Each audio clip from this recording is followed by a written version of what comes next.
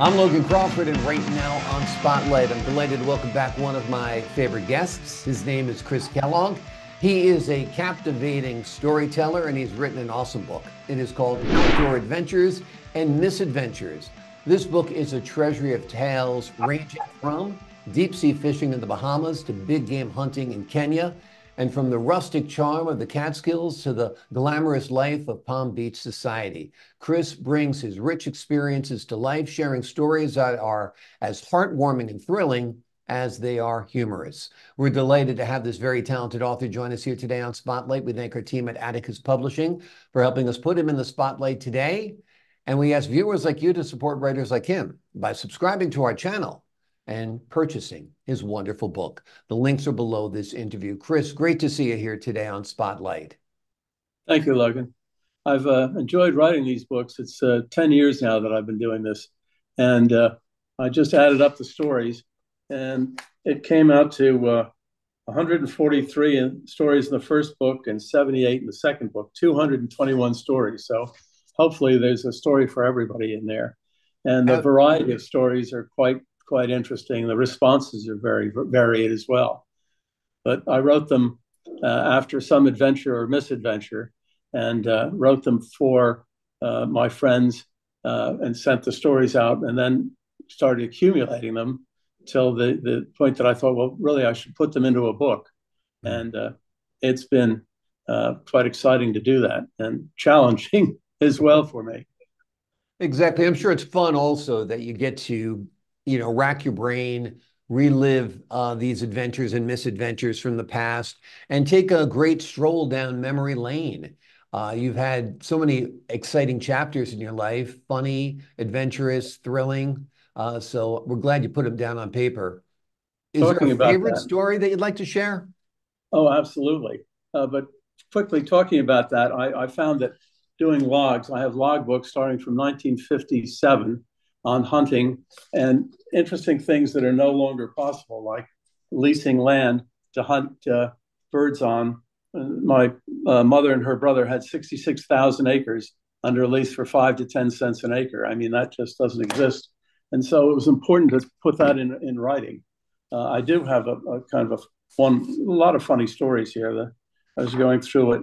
And one of the favorites is saving Save the Sandpiper.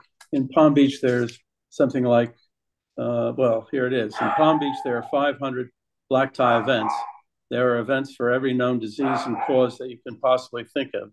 That is, except for the lowly sandpiper. The sandpiper are threatened species.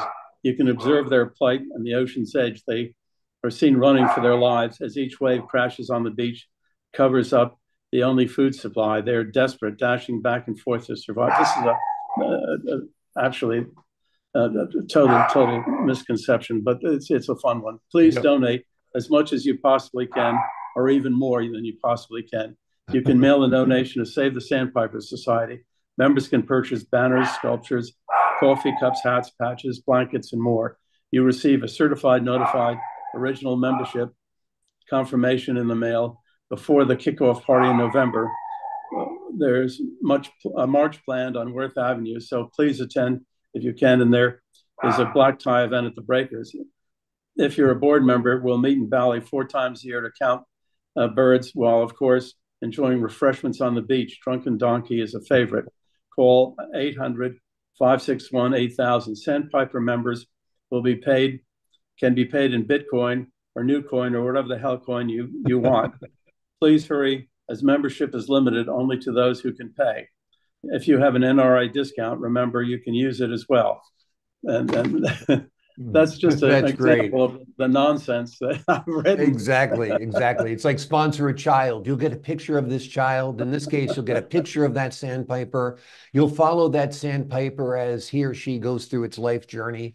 I think that's great. That's really, really funny. One of the things that stood out to me in your book was bagging the big 5. That is quite an accomplishment. I believe it was a lion, leopard, buffalo, rhino, and elephant, and dates back to 1961. Tell us a little bit about that. Well, 1 out of 12 safaris is able to do that. And the safari in 1961 was probably the most successful one in that time period. maybe forever. I don't know. That we bagged the largest elephant shot in the last 60 years with 150 pounds in each tusk, and one of the largest leopards that won the Air France trophy for my uncle.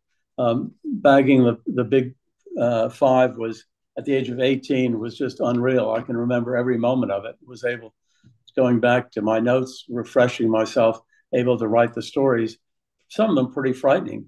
We had a cow elephant charge us, and with a calf in back of it, and it came within about 30 feet of us before it heard the screaming of a native uh, and turned and ran the other way. We didn't want to shoot the cow for the calf. And I had another experience where uh, around the village, I did a lot of what they call control work, which is shooting animals that were bothering the villages and causing problems, killing people and so forth. And this rhino was in the maize field, a cornfield right next to the village. So we got the villagers with pots and pans to come out and scare the rhino towards me. And it was a 6-foot high corn. So they put me in a tree. And as the rhino passed under the tree, I shot it and got it. And Wow. everybody came out, and it was a great celebration. I shot a leopard that had lost half of its front paw and was eating the village dogs, and they couldn't put the children on the street for fear of the leopard catching a child. I shot an elephant that was marauding a village. So all that was very, for me, gratifying that I was able to do good, and as well as the licensing money that I paid went for the preservation of wildlife, and that was the main support for the preservation of wildlife, paying for the conservation. Right. And you So were just 18 years old when you're doing this, right? it was incredible. I couldn't believe that there wasn't a fence between me and the animals, and I felt badly that I didn't know more about the animals because I was a schoolboy and just offered this trip. My mother went on 20 safaris, and she invited my sister on another one with my father, and that's going to be in another book I'm working on right now, which is this book is based on her actual notes that she made during the trip, and she was with some of the most famous people at the time, and a close friend of Richard Leakey's, a close friend of Bob Ruark, and she's in his book in Uhuru. She's Kathy, and I normally don't tell people about that because it's her character that's in the book, not her actual presence, because she's raped and killed. And that, of course, didn't happen, but Right. the Thank stories are goodness. true. Yeah, exactly. It's just been fictionalized, that's for sure. Your mother being a hunter in that era is quite groundbreaking, right?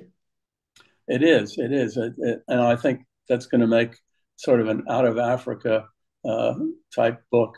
There was a movie made of out of Africa and so forth about that time period, and it happens to be the golden age of safaris, the most luxurious, and there was plentiful game, and there wasn't what you see now, where game is farmed and enclosed in high fences. It's not the same, and it's the hunting that's exciting. It's not the shooting uh, that makes a great trip. And so, in those days, my mother was collecting for museums and collecting specimens, shooting little birds with dust, so it wouldn't hurt the bird, but would kill it, so she could have it uh, fixed up to be sent off to several museums. But she put together money that raised money for the first and second airplane for the Kenya Game Department, a groundbreaking event and really meaningful. She also raised money for backpacks for counter anti-poaching device and anti-poaching vehicles and crews, which really was substantially helped deter some of the killing that was taking place. But it goes on today, which is kind of scary. And Yeah.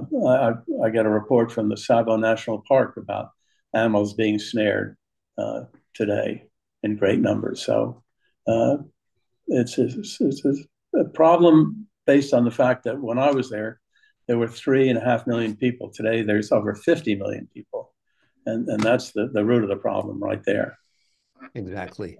Exactly. Do you have any plans to do any more safaris in the upcoming future? Well, I do safaris in terms of hunting birds. I'm really a bird hunter, and I do that because to me, hunting over the dog that I trained is the most exciting part of the hunting. I could go without the gun if I just take my dog out. And as a matter of fact, in dove shooting, when I take Rosie out and I don't hit a few birds, she'll go and pick up somebody else's bird and bring it back. So maybe I don't need a gun. I'll just take Rosie. Exactly. Sounds like Rosie's doing a little poaching herself there, grabbing other people's prey, right? Yeah, for sure. That's funny. So What breed is Rosie? Rosie's a Llewellyn English setter, and she's restricted to my office, which is fine with me. Sounds great.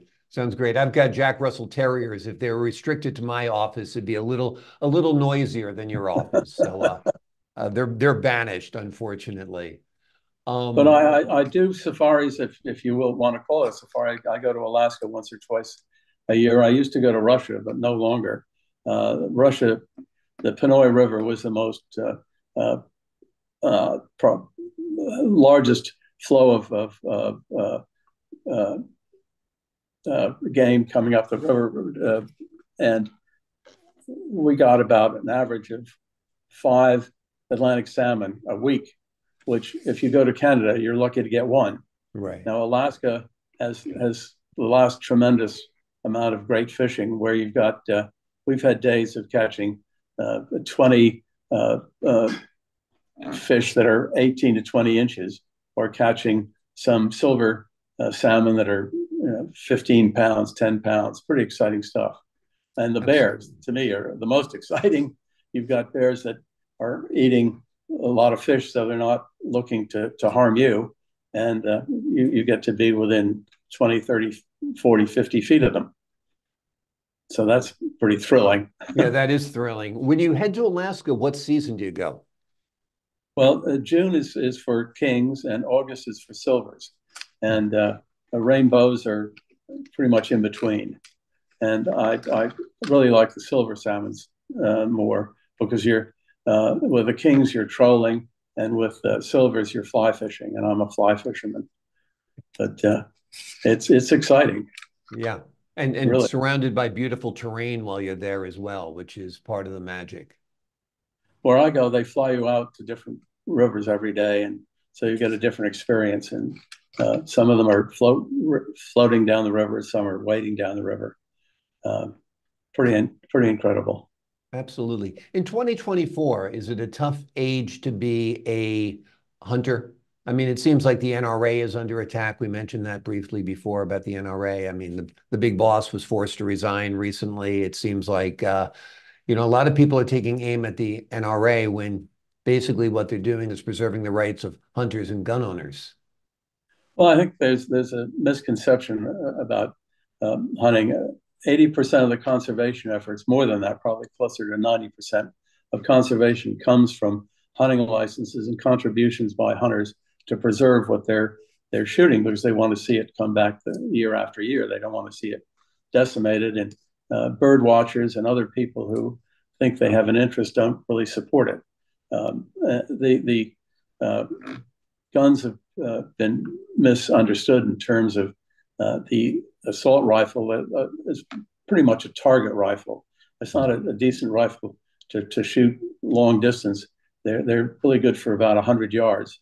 Um, they're used for shooting hogs. That's about it. And of course, there's a misuse of everything you can think of, from drugs to knives to cars. So it's no different than that. Exactly. It's a tool like any other tool. Some tools are used properly, others are abused. Like you said, they sell beer in the supermarket that could kill you if you drink enough of it. And the gun can be a useful tool in conservation efforts if used properly as well. I'll tell you, it could send you up to my summer house in Connecticut. We've got quite a few bear there. So I can tell you that hunters are needed at times, and the same with the deer population as well. When there's nobody there to thin the herd, it gets a little crazy. Yeah, I have another book that I think you'd be interested in. It's on cornbread, Mm, and the reason I want to write this book is in Indiantown, where I go to shoot quail, the lady who works in the kitchen is Angel, and Angel asked me, Mr. Chris, what would you like me to cook for you? Because I give her a nice tip. I said, cornbread. What else? I said, no, just cornbread. So every week that I go out there, there's another cornbread that she prepares. Wow. And then she pairs it with African game that you can also hunt on the property there. And it's called fox brown. They've got 3,000 acres and a lot of African wildlife. So I think Angel in Indiantown doing cornbread has kind of a ring to it. Sounds great. You're making me hungry. I'll take some beans and some collards along with that game when you have the cornbread, that's for sure. Sounds great. Chris Kellogg has written an amazing book. As you can tell, he's a great storyteller. The book is called Outdoor Adventures and Misadventures. It's kind of a memoir. It's kind of his life story. But of course, it tells fantastic journeys along the way as well, which he has experienced and been part of throughout his life. It's a treasure of tales ranging from deep sea fishing in the Bahamas to big game hunting in Kenya. And it is just as funny as it is adventurous. You will love this book, and we're looking forward to more releases coming out from this great author. Chris, thank you so much for joining us here today on Spotlight. Thank you for having me. My pleasure. To the folks at home, I'm Logan Crawford, thanking you for your time this time. Until next time on Spotlight.